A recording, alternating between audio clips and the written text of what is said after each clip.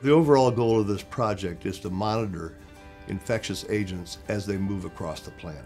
So in the end game, we'd like to have a global system available that detects new infectious agents and then monitors their movement as they emerge. In this way, we could intervene before they become an epidemic or before they become an infectious problem for humans or wildlife.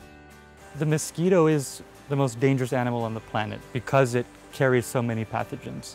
What we want to do is to be able to catch that mosquito efficiently, at scale, and at low cost. Current collection technologies are very limited and present a lot of biases. When we do this in the field now, it takes a lot of effort and money and personnel time. The big challenge is going to be creating new traps that can collect mosquitoes that's drone portable and that can be automated in a very efficient way. What our team will do is take the mosquitoes and then deep sequence them.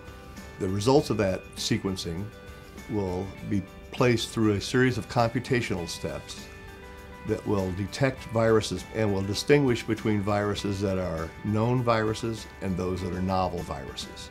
So right now our ability to analyze these sequences depends on computer power.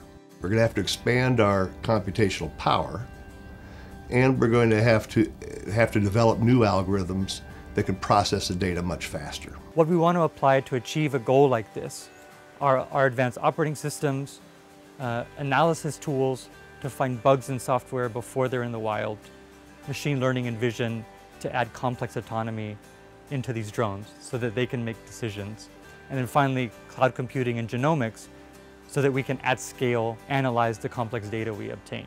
I believe in the next 5 years, a system like this is attainable.